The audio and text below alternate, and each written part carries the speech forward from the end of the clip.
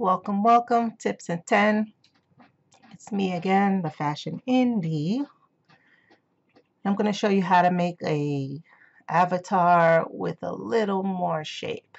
So I'm going to start using 5.2, the new release, but I wanted to show you something about the avatars. Now you guys know I like to make my own avatars. I like to size them, but when you use the size editor,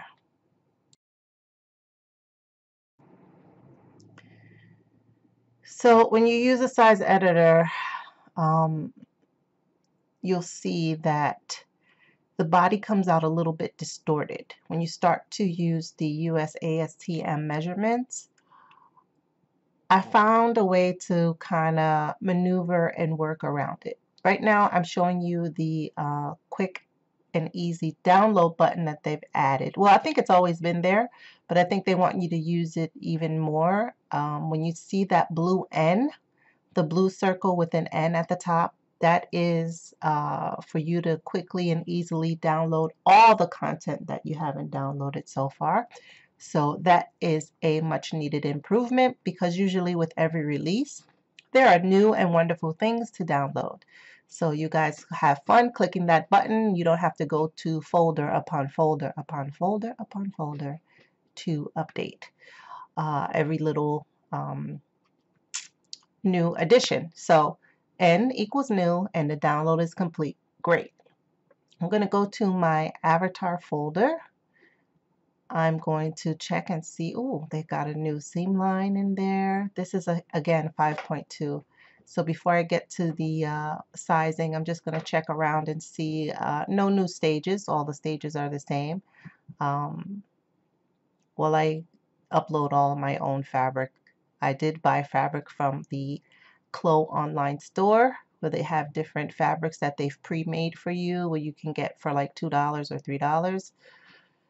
Hangers are avatars too, but they're in a different folder. And right now I am organizing my folders alphabetically. Why? Who knows? Just something us ADD people like to do. So, avatar. Female 2, going to give her a size. Wow, that is curvy size 20. Now, curvy size 20 is a little bit... She is the size, people, but you may want to redistribute some of her body mass. I will put it like that. In the pose folder, you can position her so that her legs are spread open a little bit more so that you can drape your garment. And then once you do drape your garment, you can pose her anyway. But these poses are mainly for her to be able to have things draped around her where her mass meets at the middle. We all can kind of relate to that. But yeah, and then you can pose her any way you want with all of the other poses. So the poses that are in the plus file folder, those poses are specifically for arranging your model's garments. The rest of the pose she does fine. So, but this got me to thinking, how can we redistribute some of these measurements? So I'm going to go in and I'm going to work on giving her a size. Now she's still in that pose, even though I've changed her size to, I think it was a size 6 or a size 8. Then I have to go back and give her the non-plus pose.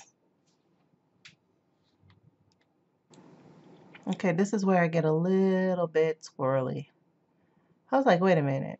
If I apply her shape, why does she come out like she has square hips?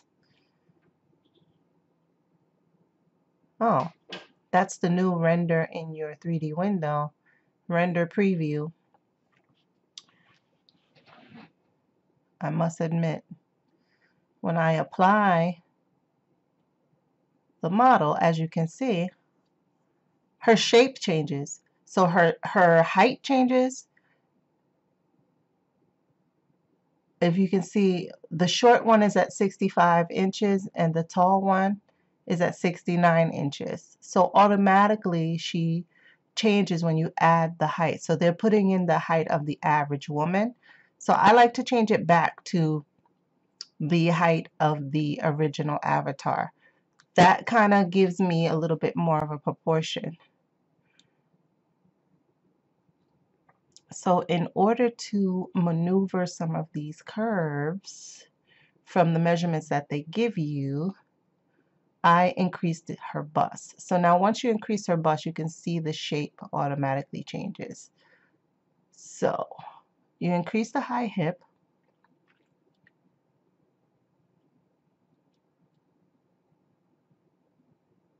And you can see as soon as I increase the high hip, now her square comes back.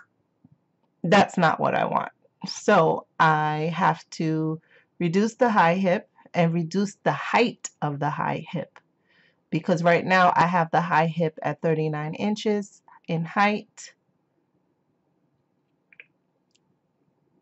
So I increased the distance of the inseam, bringing her torso longer, just to kind of balance it out. So now that her low hip is at 41 and her torso, her inseam is a little longer, meaning her torso's, sorry, I said that backwards. Her torso is a little bit longer, her inseam is shorter. So still haven't found a way to get that, what do you call that? That belly pudge out. Some of them are more pronounced. As the sizes get bigger, they get more pronounced. So it's all a posturing thing. So you can adjust the skeleton. But here I am changing her bust and lifting her up, making her stand a little bit straighter. I'm increasing her high point shoulder to apex. That's giving her more of a natural height between her apex and her shoulder line. I mean, this is some really, really, like, if you want to try to get a model that has curves, these are the points. You can kind of write this down that you can adjust. So now you can see that I've given her the same visual stance as the original model, but I've only, now I increased it, of course, as I'm telling myself a story here. I think 73 inches is like 6'9" or 6'11", something crazy like that. But anyway, I like Amazons, Glamazons as I call them. I think I'll name her Glamazon. And that's it. So I've given her some curves. I've given her a little bit of a posterior in her posture. If you adjust the torso even more, that means the height of the high hip and the height of the low hip, that will adjust your torso and reduce the waist. But make sure you kind of do these things in order. So the more I change her rise, the more her posterior bump, her glutes, become more pronounced as the back starts to arch back and forth. So if I go all the way down on her rise, her butt gets a little bit flatter, and if I go up, she starts to curve a little bit. As you can see, it's going back and forth here. So I don't want her to have too much of a stomach pudge, and I don't want to touch her skeleton right now. So what I am doing is just adjusting it so she can have a rounder appearance. So now, since I've changed her in several ways, her ankles have gotten that ankle bump, which is kind of weird to me that that even exists, because no one ankles does that anyway. You know, I digress. So right now I am going back. I'm going to save her in the avatar folder. I'm going to say Fifi Galamazon, and that's going to be her name. So she's 71 inches tall, and add some heels to that. But I like the way her figure is a little rounded, and she's got some curves, and she looks more like a natural woman at a size 6-ish. So that belly pudge, I will show you in another video how to get rid of that. It's in the skeleton, in the torso of the skeleton. You could just pivot it back and forth if you can get that far and you know it. Now I changed her again. Look how flat. Oh my God. Yeah, I like it. Super flat to super round. Like a real woman. You go, Fifi. So I'm near the end of this video. I will work on getting rid of that tummy tum. If you want to take off her underwear, you have to actually drag it. If you try to drag it to her, if you try to drag it to her body, it goes into the seam. So I don't want it to go into the seam. I want it to go into her body. So I have to drag it into the property editor. Once the, see, it will go into the seam if you try to drop it onto her body. But what you can do is drag it into your property editor where you see the image, and that will be it. Thanks, guys.